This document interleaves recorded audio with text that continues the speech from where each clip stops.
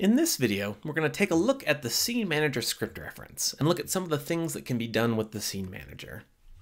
So starting up at the top, we have a couple of variables that are available, and the first one tells us the total number of loaded or the total number of active scenes that are currently playing.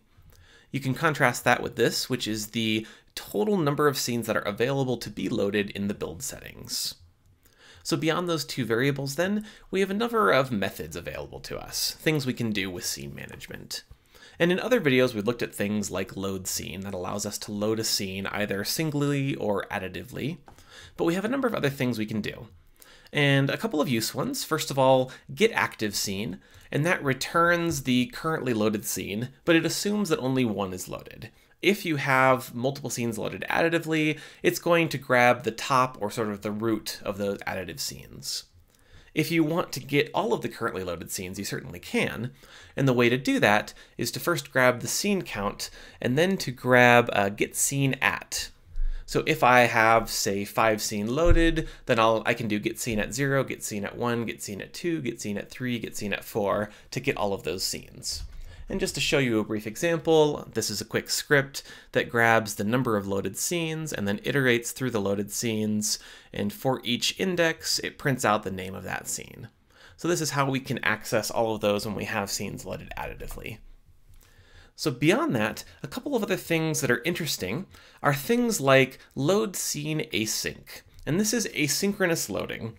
Typically, the way that Unity works is when you load a scene, Unity stops, loads the scene in memory, and then either replaces the scene with the new one or adds it to the list of scenes.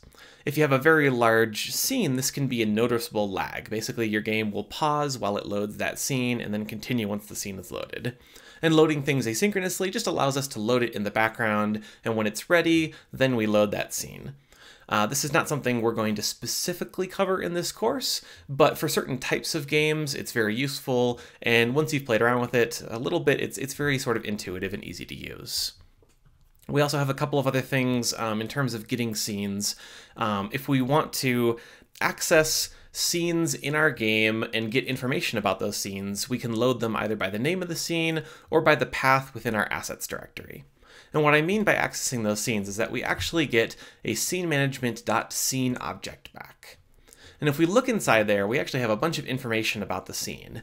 And any scene we can get this information about. So we can ask, for instance, from a game object, hey, what scene am I a part of? And let me get information about that scene that I am a part of. And so we have information like the build index, this is the index in the build settings, whether the scene is loaded or not, the name, the path to the scene, the number of root objects in the scene, which is actually a very useful thing, and you can actually get all of the root game objects in a scene using this public function. And just to show you what that means real quick, if we pop over to Unity, the root objects are any objects without a parent. So if I start modifying my scene, I would have 2 root objects. Those would be the main camera and the directional light. So this is a way to just basically query information about all of our loaded scenes when we potentially have multiple scenes loaded additively in a very large game world like Grand Theft Auto, like Skyrim, like a giant MMORPG, those types of things. And just popping back to the script reference, the last things that we have are some utility functions for actually doing things with scenes at runtime, for instance, creating a new blank scene, adding it to the list of loaded scenes, or merging multiple scenes, or setting which scene is marked as the active scene.